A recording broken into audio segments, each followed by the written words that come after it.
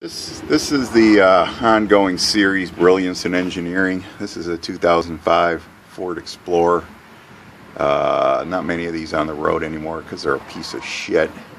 But if you look, this is the exhaust manifold flange bolts. They're obviously nuts and studs. They're obviously a stud, so you have to put a deep well socket on it. But they put this nut right there, and then this one right here. You obviously can see what happens when you try to put an extension on this deep well socket. There's the oxygen bung right there. It's right in line with it. So some brilliant engineer did that. All they would have had to do is take this flange and turn it about 10 or 15 degrees. This bolt would have been right here in the clear. This one would have been here in the clear, and the guy could have taken them off in 2 seconds with an impact. But now you got to go up here and try to get a stubby wrench in there or something like that. That's exactly what you want when you're taking off exhaust flange bolts, is stubby wrenches.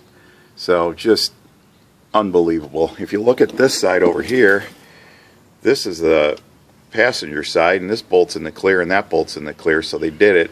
So my best guess is this was probably like bring your kid to work day, and the little 5-year-old kid designed this one so you could get it off, but then the Ford engineer over here kind of put this in the way and made it almost impossible to get out. So another nice job, Ford. We love you.